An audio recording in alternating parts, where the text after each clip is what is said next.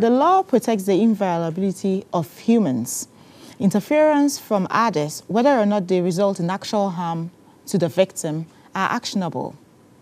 Today we discuss assault and battery. They came out of their car, dragged me out of the car, started beating me, slapping me, punching me, asking me whether the road is for my dad or is for me.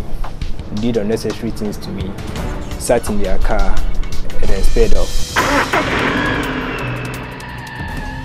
My name is Noella Saidu. We'll be right back after this commercial break. Stay tuned.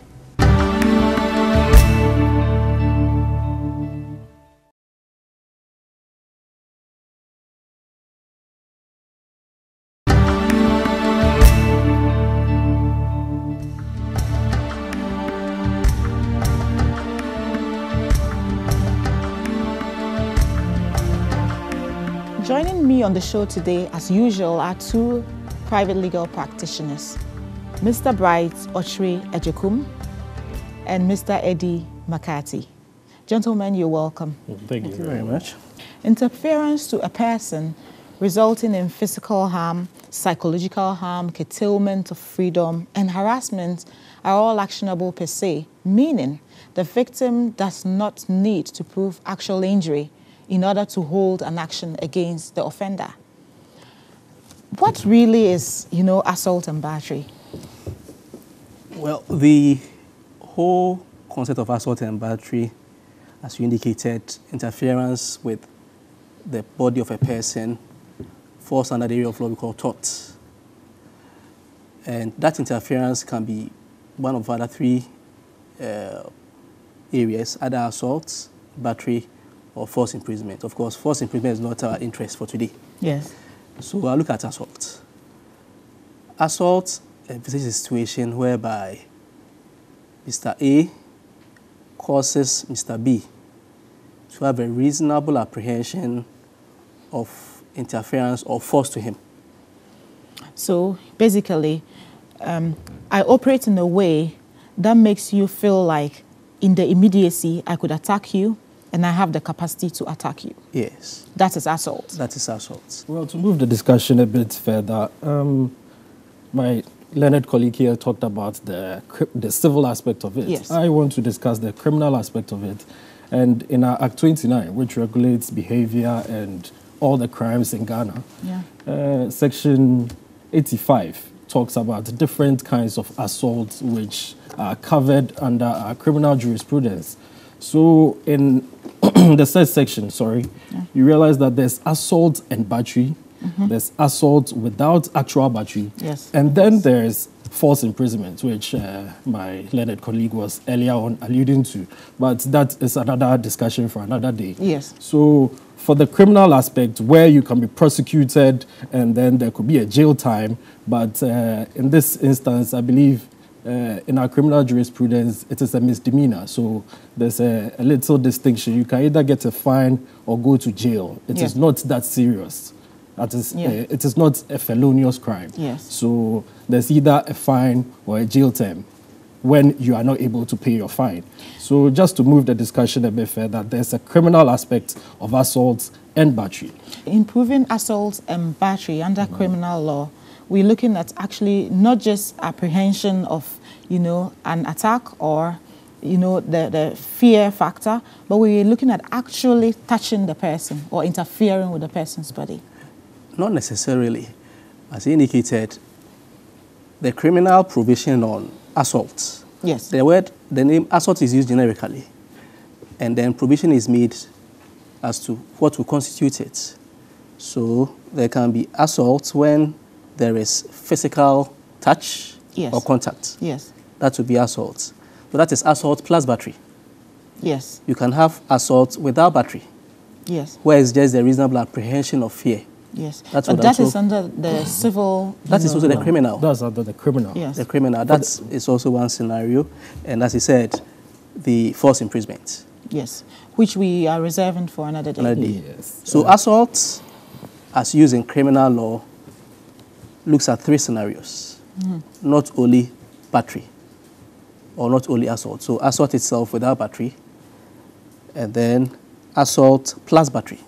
and then the other league, false imprisonment. Okay, and then to look at the civil side of it, we realize that assault can stand on its own, and battery can stand on its own, which means plaintiff, anyone who is aggrieved, will be able to sue a defendant, someone who has caused a civil wrong to that person in court.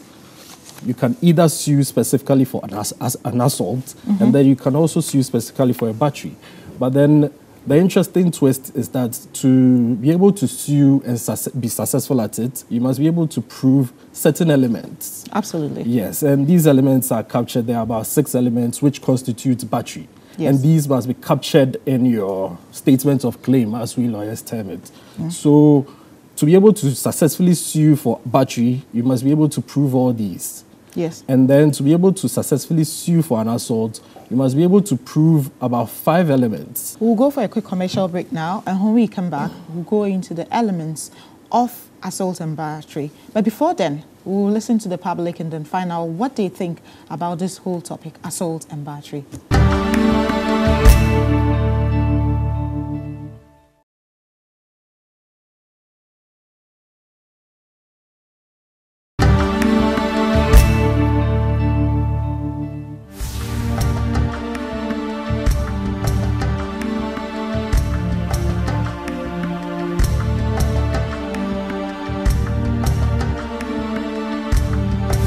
Like, I did not know I could sue someone for touching me, just touching me. No, I did not know. I actually know that someone touching you without your permission is, you can sue the person and all that. Oh no, I didn't know about that one. I didn't know. If my male boss touches me in a non-professional way, Probably slap him. at that instance, I would slap him. I mean, what rights does a person have to just touch you just like that without your permission? It's only when I'm married that my husband has some authority over my body. But if you're not my husband, you don't have right over my body. I know that people have rights, especially touching people without their consent. Hello, I'm not comfortable with what you are doing. Then after that, if it becomes consistent, I'll probably report him so that he doesn't do that to me again. If it does continue, then the law must take its course. What will I do if someone threatens me? Well, basically I just report the person to the police. If I feel my life is in danger, that's all I'll do. Of course, straight on, I go to the police. Once a threat is issued, the police must get involved, definitely. No two ways about that. But these days, it looks as if the police are a bit unconcerned about some of these things. You go and report and they don't take it serious. Just like recently what happened to this girl at IPS. I believe the boyfriend threatened her. She reported, and I doubt if the police ever took it serious. Later what we got to hear was that she's been stabbed and killed. So if somebody threatens me, I will threaten that person back. What will I do if a mate slaps me in a church? That's really embarrassing. I don't know. I think I'll be confused. I would say an eye for an eye, tooth for a tooth, but So I'll retaliate and hit the person back. Hit him back. Maybe we'll fight. Yeah. Or call on some people to come and just deal with him properly. I probably would let my boyfriend or my brother beat the person in return, yes. I think I'll cry or something and I'll calm down. and then report the person to the authorities. If I cannot retaliate and the law will be by my side, well, why not? There is no way I'll sit unconcerned for somebody to just hit me and I'll just gloss over it. But in most cases, I feel fighting, beating somebody, I don't think there's a need to go to the police or anything though. Wow, very interesting. Very interesting. Yeah, well, I am shocked. You are shocked. Downright shocked. I think this is the essence of Law Express, so that people get to know, because this is a social service program, and the whole idea is to educate them, so you can protect yourself within the law. Yes, and we really commend Law Express for the good work being done. Yeah, that sounds good. But that also shows the need for people to know what the law is, because the law is not just for the grandeur stuff. Yeah. It's basic things that happen on the street, basic human associations and contacts. Yeah. Because assault and battery It's just about simple human contacts. Yes. Not necessarily being tied up and being beaten. Yeah, it's what happens in the community. In the community. Yeah. In everyday life. Everyday life. Yes. So I think, and it's the divorce has brought some of these things out. Moving on to what the elements of assault and battery, I think we should just perhaps limit it to elements of battery. There should be a direct act by the person, who commits the offense. That is so. And by direct act, it should have been something you did yourself. So to say, it should have been voluntary. Yes. I would look at the definition, so to say, of battery. We've tried to define assault. Yes. Well, let's try to define battery. Battery is taken as an intentional application of force on another. Yes. And so from that definition, you can draw the various elements. Of course, you ought to have intended what you are doing. Yes. It shouldn't have been an accident. It shouldn't have been an accident. It should have been voluntary. The recipient of the force ought to be aware of it. Okay. And there should be contact.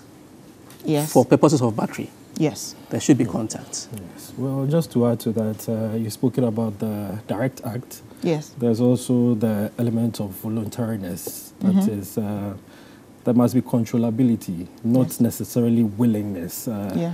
As in the defendant should be in control of the act. Yes. So just to give a very quick example, if, for instance, I am riding a horse, okay, and there's a large crowd. Quite unlikely, though. Yes, quite unlikely, but I know at the beach there are lots of horses. Okay. Okay, so I'm on the beach and I'm riding a horse, and my senior here slaps the back of the horse, and this horse just veers into the crowd and actually harms another beach reveler or any person who's on the beach to have fun. And this person is hurt. The person can actually sue him and not me who was on the horse, because his action sort of spurred or set the event into motion. Yes. Okay, so the element of voluntariness is I should chip in that the person does not even have to be injured. No, not necessarily. Because as part of the elements of battery, you should not have consented to that contact. That is so. So people have to be wary here, where you walk in and then you see a friend, and then you run up to the person, just hit the person or pat the person. Even just touching the person without the person's consent can open you up to an action. That is so. And to add to that, like we said from the beginning, it is actionable per se. Yes. So there's no need to even prove damage. That you are injured. Damage is just, it just adds up to whatever you get from the courts. Yes. Then to move it further, there's the state of mind as well.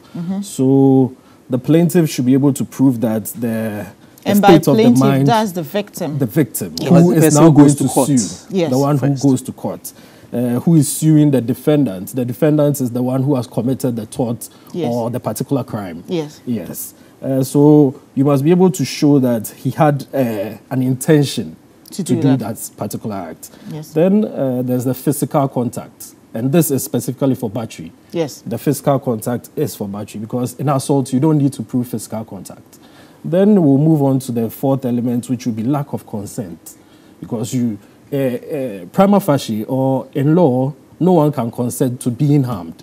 Yes. Yes, but there are instances where the police and special forces are given certain powers to be able to cause some amount of harm. Yes. But that is justifiable under law. So there must be lack of consent on the part of the person who is going to On the sue. consent bit. Yes. So if somebody claims that I beat her up because she asked me to beat her up, it's not a defense. There's no way you can get away with it. It still is battery. Yes. As you said, you cannot consent to be beaten. Of course, exceptions will be made to that rule.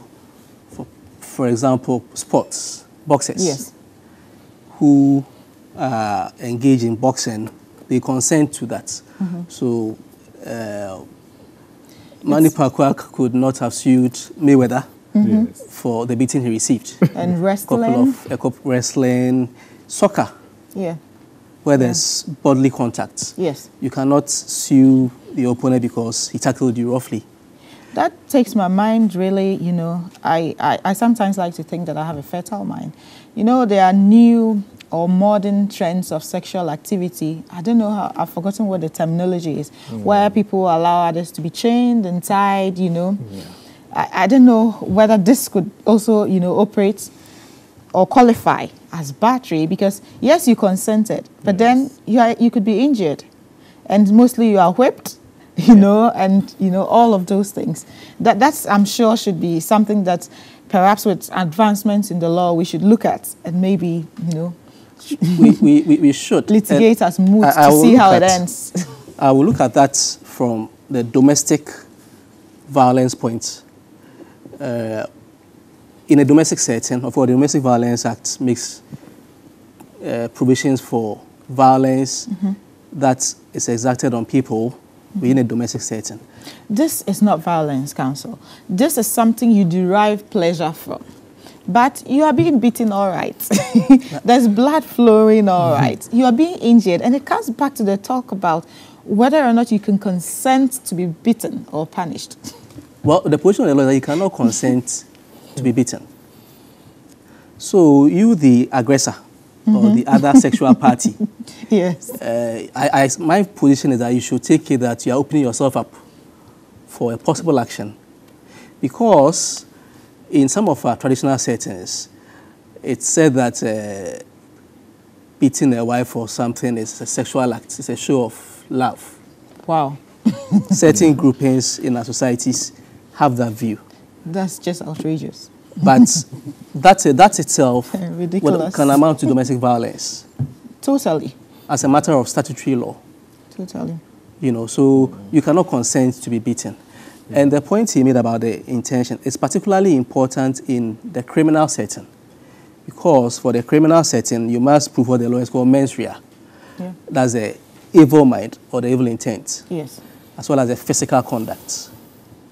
You know. Now, taking us back to the distinction between assault and battery, I just use this scenario. If you have a bottle of water or a glass of water, and you throw the glass of water at somebody, the act of throwing the water at the person is assault. Yes. Once a drop of the water touches the person, it becomes battery. That becomes battery. Yeah. You know, so that is the little line between assault and that is why battery. Mostly they are lumped together as assault and battery, because they can never be battery without assault, although they can be assault without battery. Yes, definitely. So it's the apprehension of battery, yes, which is assault. Yes. But then what about this, where people like to play? I mean, you're standing somewhere and I run behind you and then cover your eyes. Yes. I mean, if the victim decides that he wants to sue, the person can actually succeed. Like you were saying, we are talking about consent here. Yes. Because what you are talking about is everyday happenings. And you realize that in everyday life, there are so many ways we interact with each other. And if we are going to sue, I believe we cannot live as humans in society. So it will open a huge floodgate, which we cannot even control. So the law provides for an implied consent. For the example you gave about the kids or adults playing, and one holding their eyes, well, it depends on the circumstances. If you know it is a friend who is behind you, or who is, I mean, if it is a play scenario and this takes place, I doubt if you can mount a successful action of battery on such a scenario or fact pattern.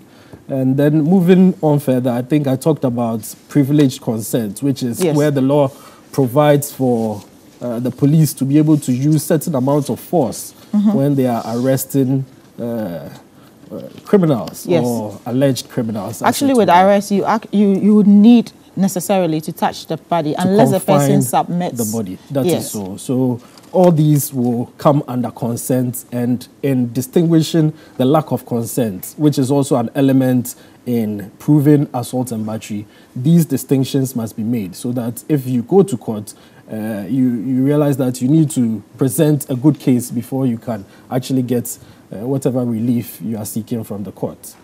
Then again, we go further to the very final element, which is a positive act. So it is there's a maxim in law which is that not doing is not trespass. You must do.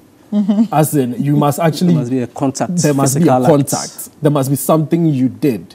For an assault, you sort of said something or acted in a way as to put some fear in another. For battery, you actually proceeded to tap, hit, slap, or use an element or implement to hit where the somebody other person. Says to you, I'll beat you, I'll beat you. Yes. And you see that this guy cannot beat you. It cannot be assault. Notwithstanding the fact that, I mean, no matter your claim that, I was scared, I was put in this position where I anticipated that he was going to beat me in reality. I mean, it cannot be. When you look at the person and... Well, we say that mere words per se would not amount to, cannot amount to assault. Yes. So, or mere threatening words. So, of course, the context always determines whether or not Mr. B, the defendant, had a reasonable apprehension of the contacts being executed. And this has to be proved by showing that the person making the threat has the capacity and the ability to execute whatever he said. Yes. To put you in this place where you're so scared that it's going to happen almost immediately. So let's look at the scenario of assault. Somebody points a gun at you. If you are within reasonable shooting range, naturally you have an apprehension because you are in a position to tell whether or not the gun is loaded. Yes. If you are 400 or 1,000 kilometers, 1,000 meters away, and somebody points a gun at you, you're not within reasonable shooting range. Then he may have to call you to tell you that I'm pointing a gun at you. No, even if you see it, you cannot say that the person was in a position to have caused you that contact. Yeah. So it's about the scenarios. The ability or the situation of the person or the aggressor to actually execute the threatened act is what will determine whether you are reasonably expected to have apprehended the fear. And to add to that, timorousness or timidity is not a defense, as it were. It doesn't matter that the plaintiff is a timorous soul or is a very timid person and he cannot sort of stand to whatever threat that is imminent. No. It is regardless of that, he can successfully mount an action if all the other elements are proven. So once the plaintiff is maybe a mere person like myself, and he's faced with a macho man who is twice or three times his size, it doesn't matter. Once he has that imminent fear that something is going to happen to him, or once this macho man goes ahead to slap him or hit him, he can successfully mount an action into it. There's this thing that people do where you stand by the road and somebody actually drives in a way that his intention perhaps is not to hit you, but then to make you feel like he's about to hit you. I think that should qualify as assault. That will qualify as assault. You were scared that your life was in danger at that moment in time. And just to look at the other coin of what my colleague submitted on, it's also that well-built macho man, even faced with somebody who is his opposite by your structure, can also have an apprehension of contact. It's not so much about fear, apprehension of contact. Yes. Or harm. And contact that you do not consent to. Of course, you not, all these discussions in the context that nobody has consented to it. Yeah. So in the same vein that somebody who is a coward can sustain an action for assault. It's in the same vein that somebody who is brave can also sustain the same action for assault. Because it's not about fear per se. Yes. But then anticipating that somebody is coming to make contact with you, which is unwelcome. Is unwelcome. At this juncture, I would like to chip this in, not because I'm a woman, but the men who are in the habit of patting women's backsides as they walk along. I mean, you're opening yourself up to, aside, the definition of battery does not also includes harassment. So by that act, it's not just a thing of sexual, harassment, but you could open yourself up to a suit for assault and battery. That is so. In fact, for battery, the conduct even need not be hostile or aggressive. Yes. So an unwelcome kiss will be battery. Totally. You know, once you don't consent to it, and it's unwelcome, it will be battery. Whether I applied force or just a little peg, it will still be battery. Once it was unwelcome. And it does not have to even be the person's body touching your body. It could be using something to touch your body. Yes. An instrument. An instrument, a chair. Maybe you want to sit down. A drink. And then I pull the chair from under you. Yes. And then you fall. You sit on the ground. That is battery. I try to use substitute, anticipate fear and all of that for, you know, for scared and all for our viewers' benefit. Because the essence of Law Express is to make the show as less technical as possible so that our viewers can come along with us.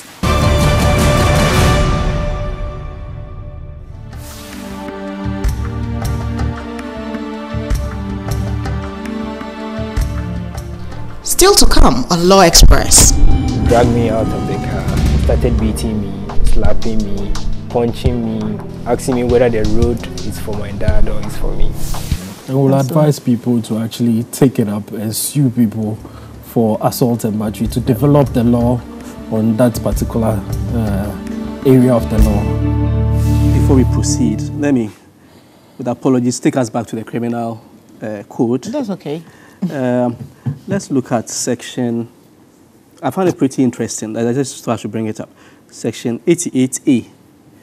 It's on cruel customs or practices in relation to bereaved spouses, etc. And if I may just read it out. 1. Whoever compels a bereaved spouse or a relative of such spouse to undergo any custom or practice that is cruel in nature shall be guilty of a misdemeanor. 2. For the purposes of subsection 1 of this section, a custom or practice shall be deemed to be cruel in nature if it constitutes an assault within the meaning of, you know, sections 85, 86, 87, and 88. Yes. You know, so, you know, typically, the husband dies and the wife is subjected to all manner of what they call customary practices, shaving of the woman's head and all of that. You are forced to sit at a place for a long time.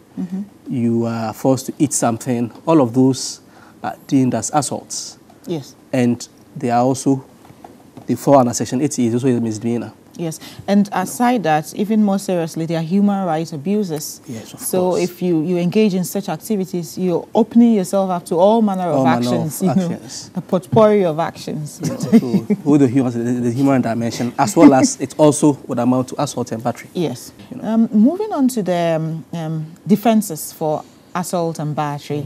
Earlier on, you mentioned authority, where the police has that power or is given that, you know, authority to be able to touch people, actually commit battery in the course of arrest and all of that. On the police, that is in execution of lawful arrest. Yes, yes, absolutely. So the police officer should, and the law stipulates how arrest should be done. Yes. But in circumstances where the person tries to abscond, the person is violent, resisting arrest and all of that, some reasonable restraint. Reasonable restraint. But the police is only permitted to apply force in arrest if the person being arrested resists arrest. Yes. Or is absconding. Yes. And as you indicated, it should be reasonable. Yes. And the reasonableness of it is always determined by how much force you applied. And whether it's, you know, corresponds to the level of resistance the person was put up. Do you put a bullet in his leg? It means that, stretching it a bit, though I know it's not that far-fetched, if you come to arrest somebody and the person submits by conduct and action, and you still go ahead to put the person, cuffs and you know, on cuffs, I don't know if that could, you know. Well, the person can sue for battery then. If the force that is applied is unreasonable. Yeah. That is the basic limit. Because if the person actually does not resist, he he actually submits himself. Let's go. Yes. And you still want to turn the person around, hook him up, and put him in cuffs. Then the policeman is on the frolic of his own. And to that extent, the law will catch up. Definitely. That person can sue.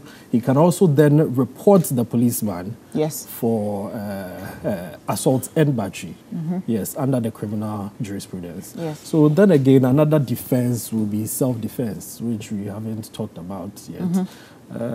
If, for instance, someone wants to hit me, and in the process, I hit him, you see, I can mount up a successful defense of self-defense within the situation, because under the circumstances, I was trying to defend myself whilst that fear was imminent, or whilst that battery was about to be perpetrated on my person. So self-defense can also count as a defense in court when you are successfully sued for an assault and battery. And on self-defense, you are looking at reasonable self-defense. Reasonable self-defense. Reasonable use of force on your part. Yes. So if somebody was just trying to give you a knock, or gives you a knock, and you go for the jugular downstairs, probably yours might be a little excessive. So reasonable self-defense. And that self-defense also would cover, in fact, by my reading, defense of harm to your child, spouse, or somebody under your control. That would also come under the umbrella of self-defense. Yes, reasonable self-defense, of course. Another defense would be parental consent or authority, where your mother consents that you discipline her daughter or her child. Though people like to argue this particular defense in line with human rights, abuse, and all of that. I think it's about how proportionate that punishment is to whatever misbehavior that the child may have committed. Yes, that is so. And even recently in the UK, quite recent case in 1998. 1998? Yes. Quite recent. In the law, that is recent. In the law, it is very recent. So, yes, the UK House of Lords ruled that punishment, in actual fact, it held that punishment, which is the use of force in punishing a child, may amount to battery if the level of force is disproportionate to the child's behavior, or if the child does not understand the purpose of the punishment. So there are two legs. The level of force must be proportionate to the child's behavior, and the child must understand the reason or the purpose for the punishment. You don't just get up and start slapping your child or hitting him with a cane or any other instrument just because you feel like it. But then the child must have committed a particular offense within the domestic setting, and you actually tell the child that this is why I'm punishing you. And the force you apply must be proportionate. So as it were, as my colleague was also saying, the force must be reasonable within the circumstances. You cannot use a hammer or a sledgehammer to kill an ant. No, not when you are also trying to correct your child. You can, but then it will be too...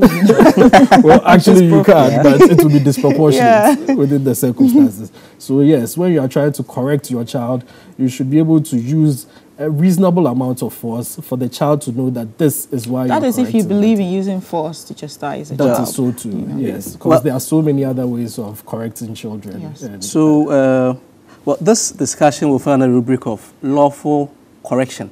Yes.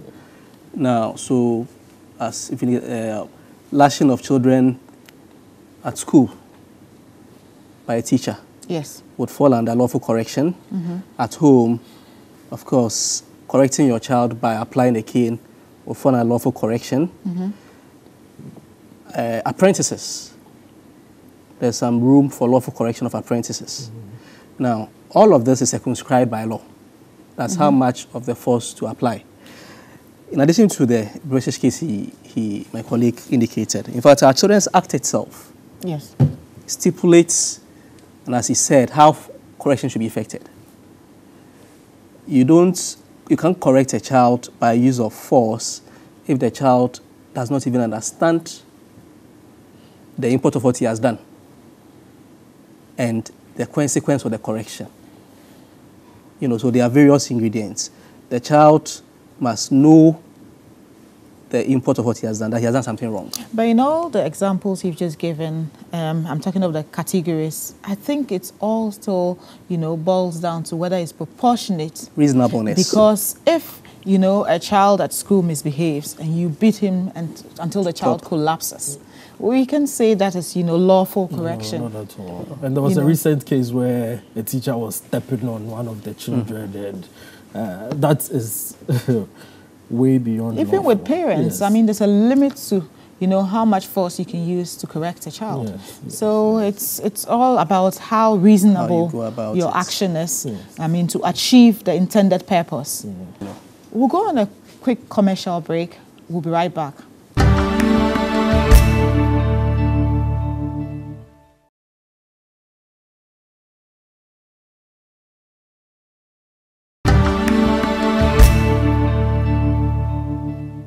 Our viewers at this point will be wondering, yes, so I've been able to come to this place where I know I've been assaulted or battered. What do I do? Where do I go to? The first point of call might be to the police station, within reasonable time to report what has happened. I know there are other opportunities for which you can be remedied or compensated. So for the police, yes, you mentioned reasonable time. Reasonable time because probably suffer some injuries, and the police should be able to capture the injuries right away. You should be able to seek medical attention right away. Yeah. Other than that, there's no limitation. Yes. For the criminal parts. Mm-hmm. So you report to the police right away, and the police should, after taking your statements, effect the relevant arrest of the person. And once they do that, then the ball is in the court of the state to place the person before court. Mm-hmm. And prosecute the person.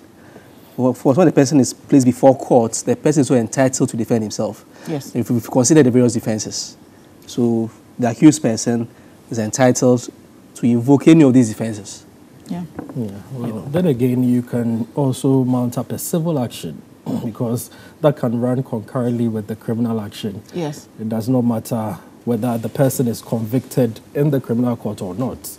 Once you are able to establish that all these things happened, all the elements that we have described are present, you can successfully mount a civil action in court. And the outcome is likely to be damages, which is monetary compensation. Monetary compensation. Exactly. Yeah. And yes, if you are successful in court, you may be smiling to the bank. And then your injuries might, give you more damages. Yes. Although with assault and battery, you do not need to necessarily prove that you've been injured. That is so. On the damage, of course. So there are two legs, general damages. Mm-hmm. Where, of course, you don't need to prove that you suffered any injury or harm. So we say it's a large. Yes.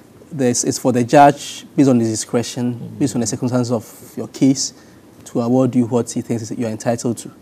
And there can also be special damages, which will be based on actual expenses incurred as a result of the damage. Yes. For example, you were beaten up. Yeah. For which reason you had to go to the hospital. Mm-hmm. You didn't have NHIS card, so you had to pay up. And also we're looking at psychological, psychological, yes. You have to see a psychiatrist, something to talk to you. You incurred costs, so actual costs incurred as a result of. But like I always say, the name of the game is evidence. It's evidence. You definitely have to prove it to the letter before the court will go with you. Yeah. So the advice there is that if you are minded to pursue the civil action, and you also incurred any costs, you are advised to keep records of all the costs you incurred every step leading to court. Yeah. Because it will boil down to, do you have receipt, do you have any evidence to that effect? Yeah.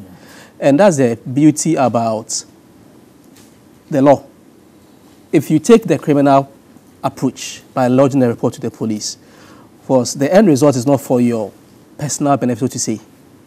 Because the end result is either to find the person or imprison him. Yeah. That is for the state. But so the criminal approach will not necessarily bring you any dividends to you. Compensation Compensation to you.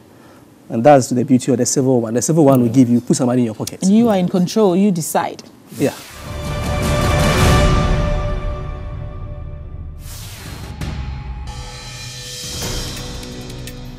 I'm a taxi driver and have been driving for the past 6 years. One day I was driving in my lane when a car crossed me without indicating. So when we got to the traffic light, it was red. So I asked them why they were driving that way. But before I could say jack, they came out of their car, dragged me out of the car, started beating me, slapping me, punching me, asking me whether the road is for my dad or is for me. Did unnecessary things to me, sat in their car, and then sped off. So I took their number, contacted a friend who said I could get a lawyer to take them on.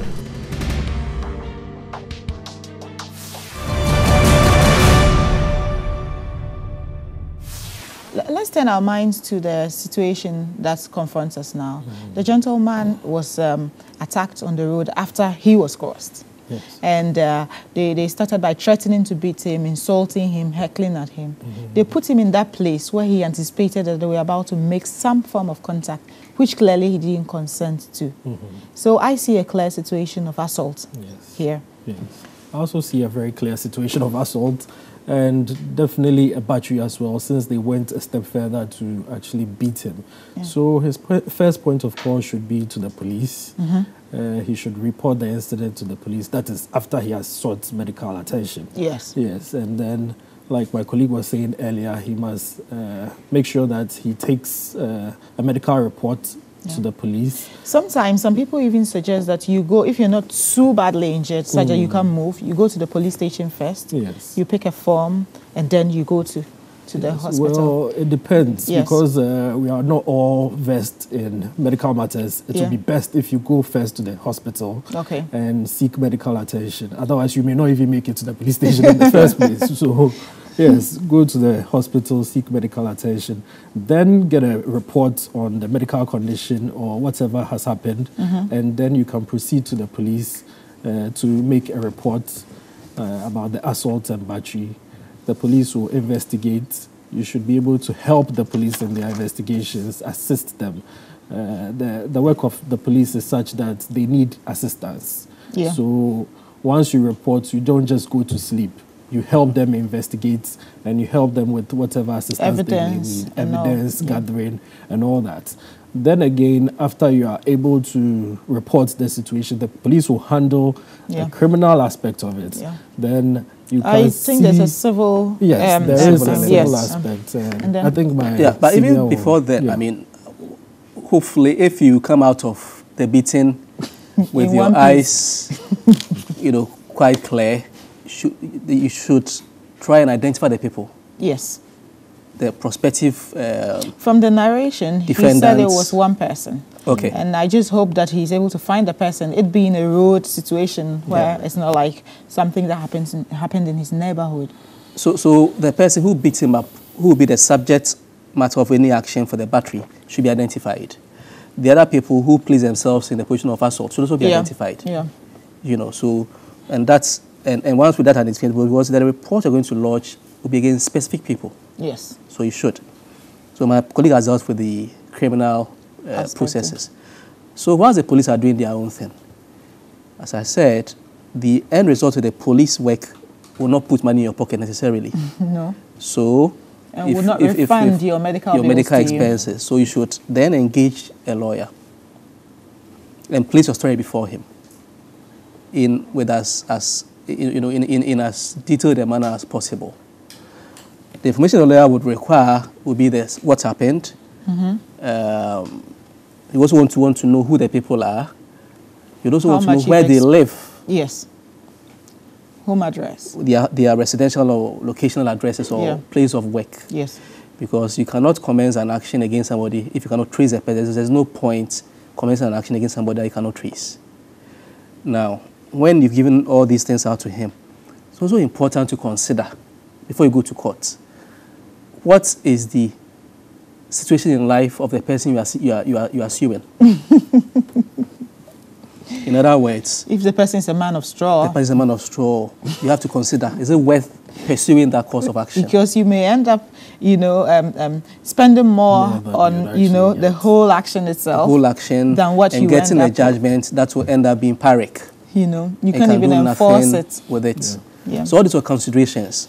Or of course, the person is a man of straw, but you just want to assuage your spirit. Yeah.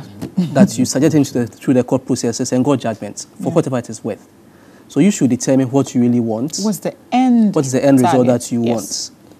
Are you minded to invest into that venture? For whatever purpose. Yeah. So those are the considerations that you make. You just don't go to court because you suffered the wrong. And we'll advise people to actually take it up and sue people for assault and battery, to develop the law on that particular area of the law in Ghana, because it is largely undeveloped in Ghana. People just let these things go. Most of them stop at the police. Yes, the police prosecution, the criminal aspect. That is so, but the civil aspect should be pursued a little more. Yes. Thank you very much, gentlemen, for coming on Law Express. Like I already indicated much earlier, the law protects the inviolability of your person. In our day-to-day activities, people, however, would definitely end up touching or interfering with other people. My advice is that you should be mindful of what you do when you touch people or engage in contact with people without their consent. When you are a victim of a situation of assault and battery, which has been our topic for today, aside reporting to the police, always make sure to find a lawyer. That way, you can explore all the options available to you. Then you can decide whether or not this is something you want to pursue. You've been listening to Lawyer Bright Okyere-Adjekum and Lawyer Eddie McCarthy. My name is Noella Seidu. This has been Law Express.